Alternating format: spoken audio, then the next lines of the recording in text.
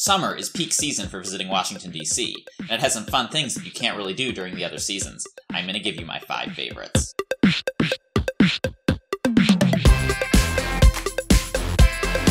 Hello, welcome to Trip Hacks DC. My name is Rob. I'm a tour guide here in the nation's capital. If you're coming to Washington, D.C. and you're looking for the best tips, tricks, and hacks for exploring the city, make sure to subscribe to this channel and hit the bell notification icon so that you don't miss anything. And if you'd like to have me personally show you around when you come, head on over to my website, triphacksdc.com, afterwards to see the tours that I offer. In this video, I'm going to tell you about 5 of my favorite things that you can do in DC during the summer. If you live in DC or have visited here before, leave a comment on this video and let me know what your favorite summertime activity is. Otherwise, let's get started. Number 1. Outdoor concerts. One of the best things about DC in the summer is the amount of awesome and completely free outdoor music. Summer concert season kicks off Memorial Day weekend with the National Memorial Day Concert, which is held on the West Lawn of the US Capitol.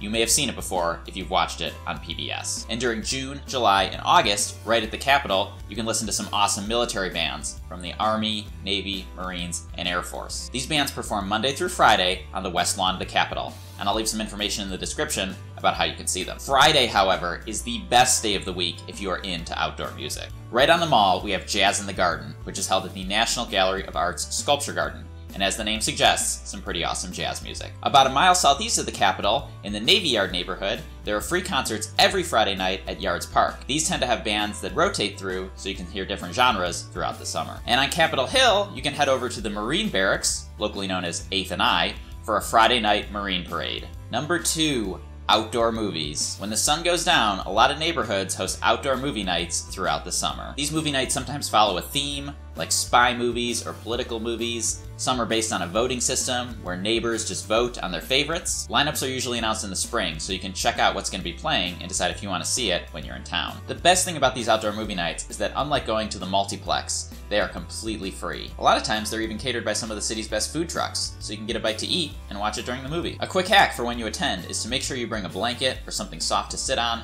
and bug spray, because this is DC in the summer after all. Number 3.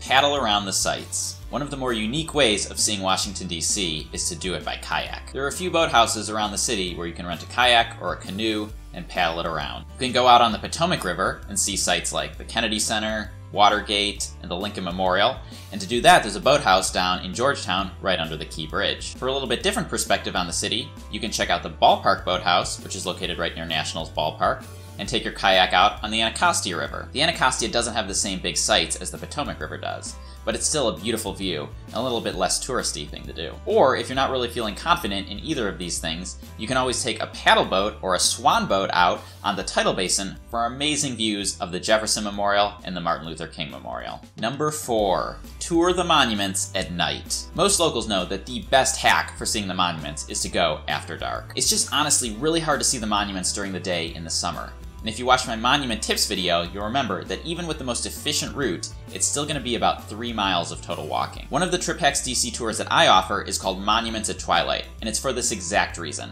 During the summer, it's just so much more pleasant to see the monuments at night when it's cooler and it's less crowded. You can check out my website for more information, and I'll leave a link to it in the description. Number 5. Check out a festival. In a previous video, I took you to the 2017 Smithsonian Folklife Festival, which is honestly one of the coolest events that we have here in DC every year. It's about 2 weeks long and held around Independence Day every year.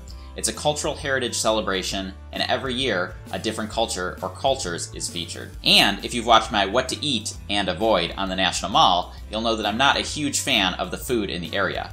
But the Folklife Festival is one big exception. Make sure to click over and watch my Folklife Festival video afterwards if you're interested in learning more. In August, the Library of Congress's Book Festival brings together authors and people who just love to read. The Book Festival was founded in 2001 by First Lady Bush, who is a librarian herself, and it brings together authors for talks, activities for kids, panel presentations, and just a general love of books. Of course, if you want to buy some of the books from the authors who are there, you'll have to pay for that, but otherwise it's almost completely free. Lastly, we have the Capitol Fringe Festival, which is theater, dance, music, and other performances held throughout the city. The quality of the performances can be a little hit or miss, but it's still fun to attend regardless. I'll leave information about all of these festivals in the video description. And that's it! Thank you for watching this video. If you found it helpful, you can subscribe to this channel by clicking on the Trip Hacks DC logo, which is popping up right now at the bottom of the screen. And if you're coming to DC and you want to have me personally show you around when you get here, you can click on the Capitol Dome on the left side of my head, and that'll take you over to my website, triphacksdc.com, where you can see the tours that I offer. Enjoy your trip!